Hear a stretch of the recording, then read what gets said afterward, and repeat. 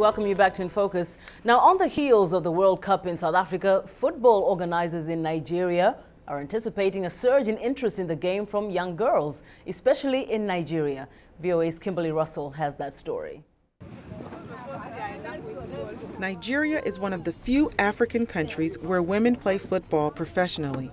Nigeria has many high-quality players, and the women's team frequently wins the Africa Cup of Nations.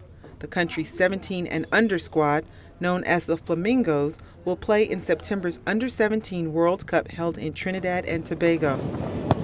Peter Dedevbo is the head coach. Nigeria has one of the best female league in Africa, and our league is so intense.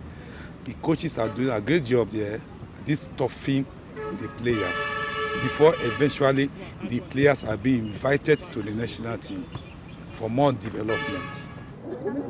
As many as 20 female Nigerians are now playing outside the country in Europe as professionals or at universities in the United States. The Flamingos team captain, Uluchi Ofeogbu, wants to prove that women can also play what she calls the beautiful game. They said what a man can do, a woman can do it even better.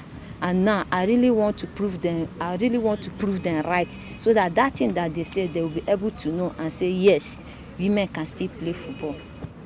Some female Nigerian players have found fame playing professionally, but most have to find another way to make a living. But for the young women of the Flamingos, that reality is not stopping them from pursuing the sport that they love. Kimberly Russell, VOA News.